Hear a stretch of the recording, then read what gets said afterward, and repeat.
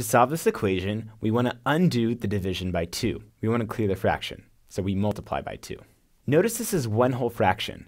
I can reduce the 2's that appear in the numerator and the denominator. I'm left with 3 times the quantity 8 minus 7. Now we want to clear the grouping, so we can distribute this positive 3 to each term. 3 times a is 3a, and 3 times negative 7 is negative 21. Adding 21 to both sides, we get 3a equals negative 15. So for the solution, a is equal to negative 5. Remember, just like all the other equations, we can check our answer. I can plug in negative 5 for a, and this result should be negative 18. Negative 5 minus 7 is negative 12. 3 times negative 12 is negative 36, and negative 36 divided by 2 is negative 18. So our answer, a equals negative 5, does check.